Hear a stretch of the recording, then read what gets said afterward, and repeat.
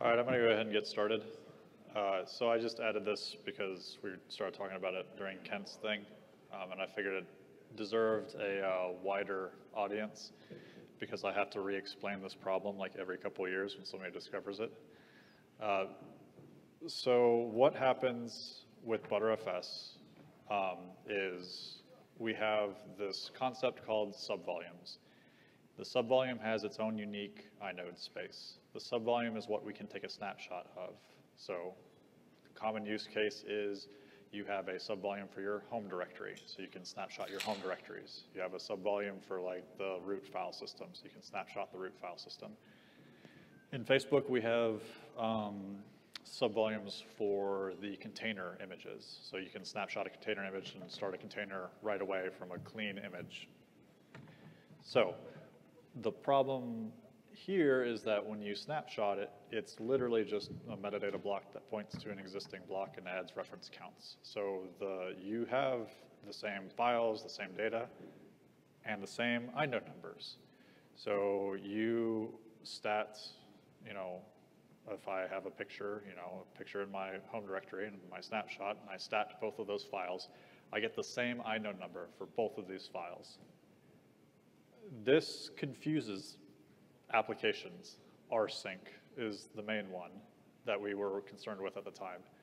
Chris came up with this relatively simple solution, which was the way rsync or find or anybody else uses to determine whether or not they've wandered into a different file system is you change stdev in the stat. So we have an anonymous block device that we allocate for every subvolume, and when you stat a file, we give you that anonymous device's stdev for that file. This is a really easy way to solve this problem because now rsync goes, okay, these two files, although they have the same inodes, they're different because they're on a different file system. When in reality, they're on the same file system. Now, Slav is asking if there's slides. There's no slides because I wasn't planning on talking about this here because it makes me very angry. Every time this comes up, people yell and complain about how terribly broken it is.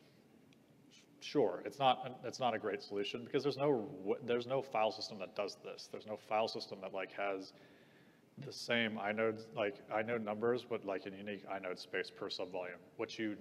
Because in reality, what you have is you have a subvolume ID and an inode number. And this is how we export things over NFS. The NFS file handle thing, the unique ID, is the object ID of the root that the inode belongs to and the inode number. And this combination is, in fact, unique. So when you do the file handle thing, and ButterFS has its own file handle, like every file system does, you get the object ID and the inode number. This works really, really well.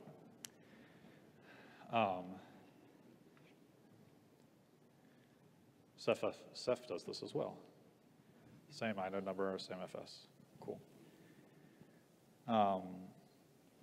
So anyway, this comes up every few years when somebody discovers it and thinks it's super broken, and then tells me all the ways that it's easy to fix, and realizes quickly after a lot of emails that it's not actually that easy to fix. The most recent one was, I keep blanking on his name. He maintained, yeah, Neil Brown. Neil Brown discovered this. This is particularly problematic for NFS because NFS, if you export the file system, the directory that contains the subvolume and its snapshots, then you can have the same inode numbers for a bunch of different files, but NFS on the client loses the fact that these are on different subvolumes, and so it can't change the stdev on the client because it doesn't know it. By the time that it gets over to the client has lost all knowledge that this is a ButterFS-backed file system.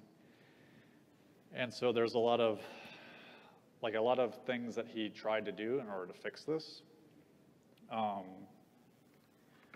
eventually, what I want to do, and this is, like Bruce said, this would probably work for NFSD, is that instead of, you know, doing all the weird things, which he was like XORing random bytes, and then he was XORing the object ID of the root into the inode number, and this like ends up really terrible because you can still end up with the same number, is I want to extend Statx to tell you the subvolume, like essentially the subvolume ID, so that you can say stat a file, because this is the other problem that you have with this is that if you stat a file, you get a different dev t, stdev, and you don't actually know if this stdev is on the same file system as another file in another snapshot. And so this kind of is problematic in a different way if you want to know if these two things exist on the same file system. So I want to extend Statx to say, to include two pieces of information. One is a UUID for the file system, saying this inode belongs to this FSID. We have the concept of FSIDs everywhere. We have it in block ID. We have it in all of these places. I want to extend Statx to encode the FSID of the containing file system. This way we can easily tell if two files are in a different subvolume, that they're a part of the same file system. This is for user space. And then what I want to do is add another field to Statx. And so this is where it's a little bit, we can do one of two things. We can add a U64 to include the object ID of the root. So this is unique, and so like then NFS can say like, okay, I know that these things are unique, and then it can do whatever it wants to do to know that these two objects are unique. Alternatively, Btrfs has UUIDs for all the subvolumes. So if we wanted to say, keeping in the theme of having UUIDs, we have Statx have two new UUID fields. One is the FSID for the file system as a whole, and then secondly is the subvolume UUID, which is again still unique to Btrfs. And then again, NFS can do because then NFS has all the information it needs to have about like whether or not this object is unique or not. So that's what I want to do. Question: in what way is that different from snapshotting ext4 on LVThin, right? You still get snapshots of the file system, different log devices that are dynamically allocated. In what way is it different? In what way is the use case? Is the user story different? So I think it's that you still have the same problems with the ext4 snapshots, right? Because well, yeah, I mean, yeah, like as far as I understand it, we have this problem. Anybody that does snapshotting is going to have this problem. The only people that do snapshotting that don't have this problem is like LVM or anybody that does it at the block layer level, right? Because then it's a completely separate block device. But for file system-based snapshotting, like we're all going to have this problem. Sorry, Leighton is saying something.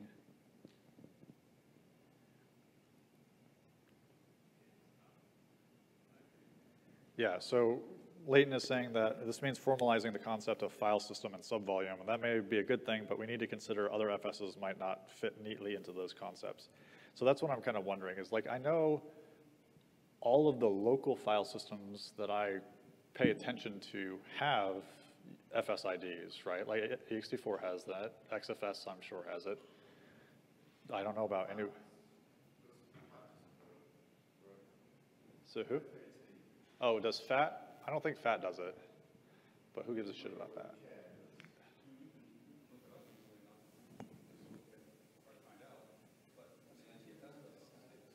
Yeah. So Howells is saying that, asking if FAT does it. So like, I guess that's a good point because like EFI, just USB stick plug in and it's not going to have a UUID to spit out. Does that matter for that case though? Like you just simply don't have a value for that. I think that's okay, right? Like, right. You're asking about UUID, right? Not FSID. Well, like FSID, like I'm using them interchangeably, but like FSID is like the UUID for the entire file system, and then like because there's a different FSID that sometimes. Okay. Let's let Todd. Yeah, I think some of the FAT file systems actually do have a 32 and maybe 64-bit FSID. It's just not a UUID-like thing. Right. And so that has come up when people have proposed generic file system APIs for setting the UUID on a file system if you want to change it, because not all file systems have UUIDs that are a standard 128-bit UUID. I think one of the bigger questions, though, is when you say that two files are in the same file system, but they're in different subvolumes, kind of begs the question of what does in the same file system mean, right? One definition is you're allowed to move the file, using rename between two different directories in the same file system, or you are allowed to create hard links between two, directories that are in the same file system. And I'm not sure, does Btrfs subvolumes allow you to do that? So Btrfs subvolumes you can't rename and you can't hard link. You can ref link. Okay. So. Yeah, because I think that's one of the things we will want to be very clear when we say, what does it even mean that two directories are in the same file system? Because some people might think that that means you can MV between them or hard link between them. Right. And I think you have a different definition of what it means for they're in the same file system. And I'm not sure you've clearly articulated your definition of, from a user space application, why would they care that they are in the same file system, right? One reason is they want to do hard links. Right. There may be others. So for my use case, I need to know if these two files are the same file system is mostly just from a maintenance thing, oh, this file is in this file system and this file is in this file system, and so I need to unmount this specific file system, and once I do that, then I'm good or whatever. Different maintenance tasks where I can go, okay, these are in the same file system and this is the file system that I'm looking for. Yeah, what got me super excited about the reflink example, I mean, whether we allow hard links someday, whatever, that seems less important. But the thing that just jumped out at me, right, is that although I'm working on Linux, the kernel, I'm in Azure, right, and the idea that you could have two exports, and suddenly with this change, a few weeks ago, right, we can now do a reflink in theory. Yep. Now that doesn't help with everybody, right, because at the moment we don't allow that in the server, but it sort of jumped out at me that, oh, I guess we should ask our server guys to allow that. Yeah. You already support copy range between different file systems, and that's enough for Btrfs to implement reflink. You don't need to support the clone operation. Copy range will do it. Right. Yeah, and I think, who was it, maybe Christoph had an objection because we had already supported, like you said, we had already supported the copy chunk, and I don't remember who it was, but a number of years ago we had an objection from somebody, so we chose the strictest form, which was the clone, basically, where CP, when you do a CP, instead of using what Windows uses, or what a Mac would use to do CP, which is offloading the copy to the server, it would require doing a reflink. Well, that works now. For example, if I mount to Samba, with the change that went in a few weeks ago, copy is instant because CP does a reflink. Right. But Olga implemented the copy file range across mounts for NFS, and that should work for Btrfs and for SIFs as well. Yeah, exactly. Yep. So I mean, I found it really exciting, the whole thing. But your point is valid though about how do you find out the FSID. I looked at the EXFAT code just a second ago, and it looks like they manufacture the FSID from the block device. Right. So it's a nice hack, and it's probably good enough, right?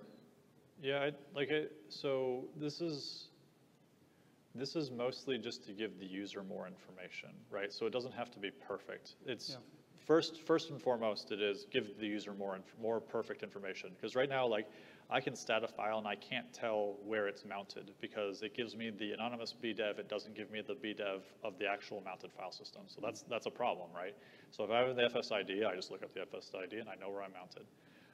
And then the second big thing is exporting things across NFS or CIFS or whatever, and suddenly you get the same INO numbers that are for different files. Yeah. And giving the NFS guys more information of, this is an FSID, like a different FSID or different subvolume or whatever, then it lets them do what they need to do in order to make the things unique. Yeah, I remember it came up with something on the KSMB, the kernel SMB server thread. The whole issue of it was maybe something on the email thread a few months ago about this. And I think they properly advertise it now, but at the same time, I don't think it's as important as the NFS example. Yeah. Because, these are, if you're exporting two shares that happen to be the same thing underneath, I mean, that's the thing, is like it's not a big deal. It only confuses find or rsync or whatever. Like NFS handles it fine, because again, it's using the file handle, and the file handle is resolved to the unique object. It's purely like user space trips over this thing and doesn't know what to do. And NFS has the ability in the protocol to tag this extra information so that it can then, on the client, represent, okay, these are two separate file systems. They're going to be, they could have overlapping INO numbers, don't treat them as the same thing. And so I need to have a standard way to let NFS be able to do what NFS does. I don't care what they do. So I just need to have a way for them to know how to do it, and a way to tell user space, hey, look, this file belongs to this file system, and so you can then do all of the find where my file system is and what disk it is magic, and also a better way to articulate that this is on a different subvolume from another file. So I was wondering why LVM cloning, whatever you call it, doesn't have this problem, because doesn't that just effectively copy the entire block device, so you get the FSIE copied as well? Yeah, but you get a different block device. So when you mount the snapshot or whatever, you get unique. It's the same thing that what Btrfs does now. You get a different STDEV. Oh, so, and will that be persistent across reboots? Yeah, it'll be persistent because it uses the actual STDEV of the actual device, whereas we're using an anonymous one that's just random. The other thing I was wondering is Statx the right place to put this, or do you want an extended StatFS effectively, and then we can add several UUIDs or FSinfo or whatever is chosen for that? Because then you have a UUID for your snapshot, a UUID for your complete file system thing, and a UUID for device it's on. Yeah, so I think that some of this stuff, like the global FSID thing, can be in a StatFS or whatever. It's just that you possibly don't want to cart this out every time someone does stat system call. Right, but I do need a way to tell stats, this is the file system that I'm on, right?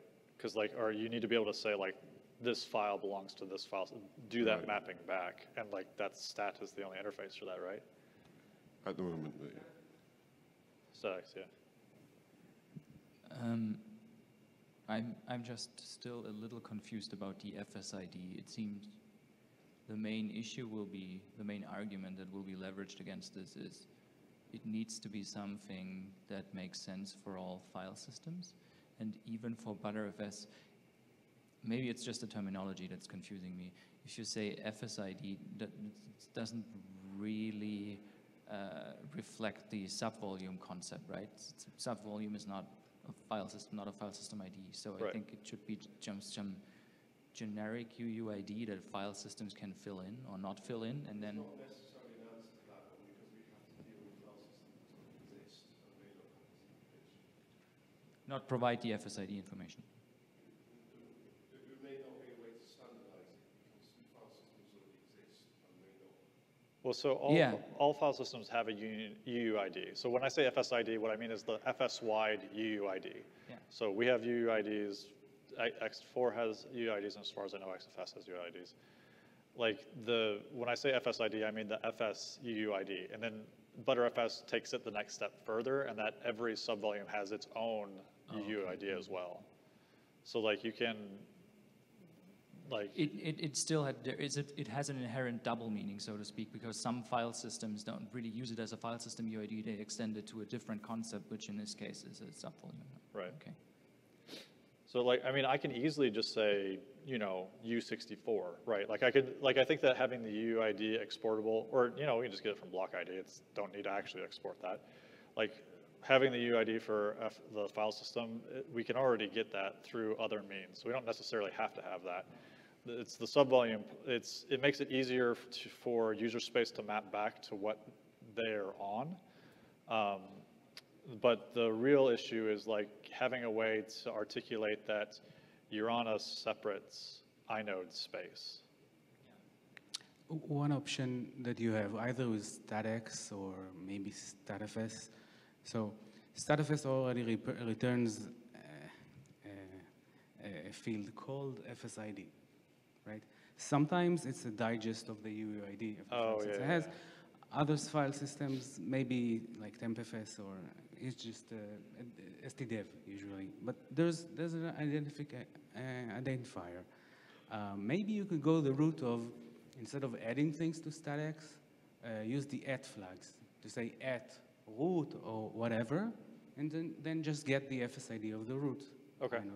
That's an option. One more thing, I don't know if you guys know, but a couple of years back, I added file system watch to FS Notify. The ability to watch events on the old superblock. So Btrfs is supported, but not a subvolume, because of the fact that the FSID of the object inside the snapshot is different from the root. I exempted it. So just so you know, that's one more issue that is out there. People cannot watch a subvolume. Okay, that's good to know. I didn't know that.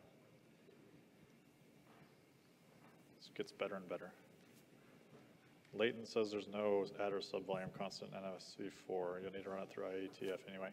Yeah, Leighton, isn't there, I thought there was some way for you to articulate, like, this is on a different file system. Like, because Neil was saying that he was going to have to do something awkward for NFS2, but NFS3 or 4 were going to be fine, as long as he had this other unique identifier to say, like, okay, this identifier plus inode number. Okay. And like, I don't know how you guys would do it, but like, I know Neil was trying to like mess with the inode numbers, but if we could just give you a unique identifier that says, okay, this is the root or whatever. I didn't understand why he couldn't just use our file handle, because we encode this in the file handle already. But I mean, I have the information to give you. Just how do you want me to give it to you? Yeah, exactly.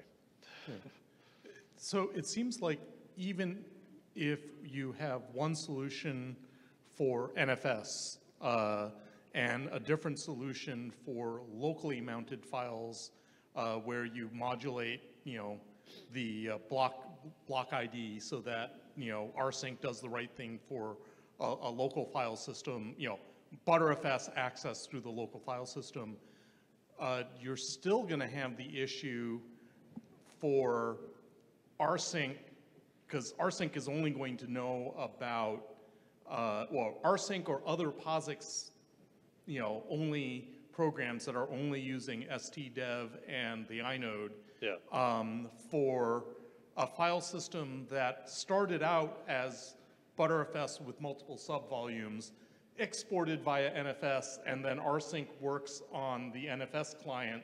So it seems like we still need to somehow do a best effort attempt to uniquify the inode numbers that are seen by the NFS client, right? I mean, even if it's just use a hash function that 64 bits, it'll be mostly unique or something, right? Because I think it's great to talk about things that work for programs that know how to use Statx. Yeah. But it seems like there still needs to be some sort of best effort for naive programs or rsync on rel 7 that is not using, you know, the fancy latest interface. Yeah, so like the stdev thing is never going away, specifically for that case, right?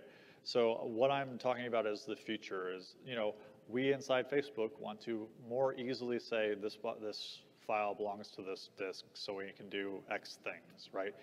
A clean way to do that is to export the FSID. I don't know what NFS has as far as options of uniquifying, but I know that Neil was like doing the XOR and all this stuff and he was just getting crucified for it. But there appeared to exist a way to give the client enough information to do it as long as we had yet another unique identifier. And I've got the unique identifier, it's just which one do you want and how do you want it? Yeah, I think part of it is, you know, for those of us who have to deal with enterprise customers who, you know, you're going to have to pry rel 7 out of their cold dead hands. Yeah, which like the dev-t thing is a very elegant solution for this, right? Like it just solves it, at least on the local stuff. It doesn't solve it for NFS, but Right. Yeah. also rel 7 doesn't support Btrfs, so I don't have to think about them.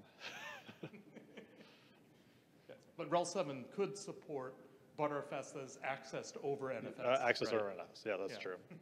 No, I like, to be clear, my response to this historically has been play stupid games, win stupid prizes. Don't export the local cell volume and the snapshot over the same volume. Right. Problem solved. However, that wasn't well received. Could you maybe, do we have the time? Probably have. Could you maybe summarize the solutions that have been proposed and nagged so far? So Neil tried a variety of different ways to send the root object ID across to do some hashing, so like XOR and stuff. One, he just like made up a random number to XOR he like XOR'd the dev-t with the inode number. All this stuff Christoph got really upset about.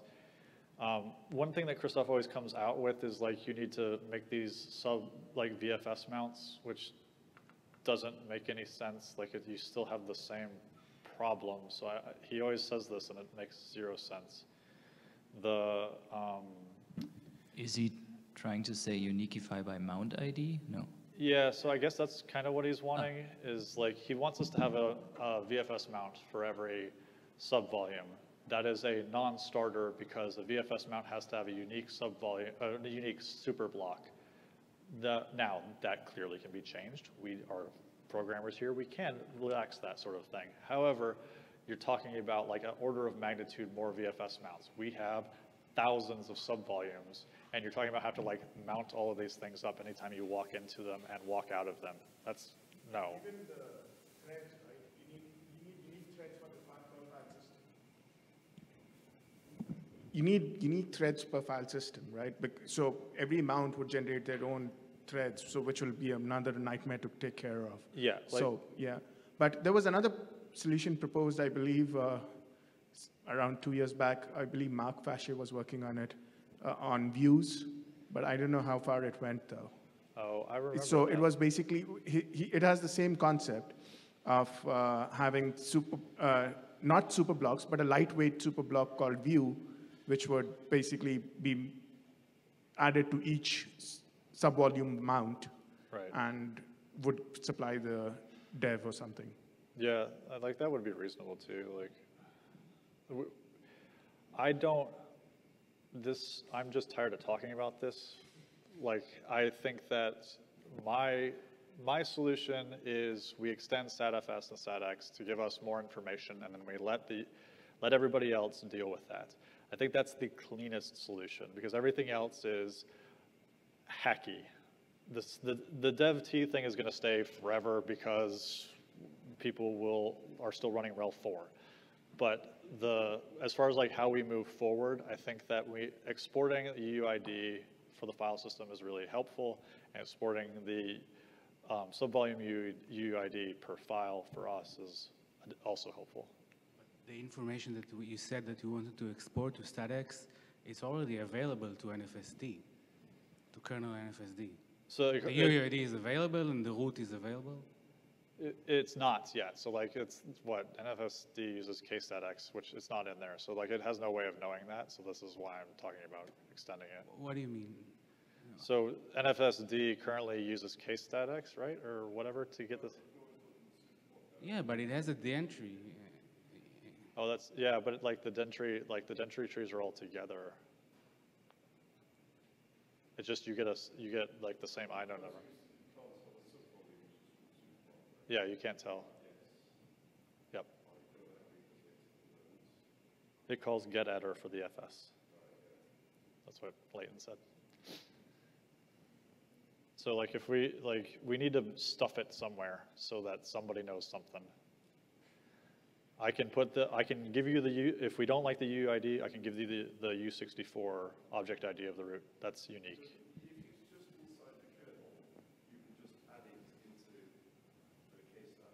Yeah. Right.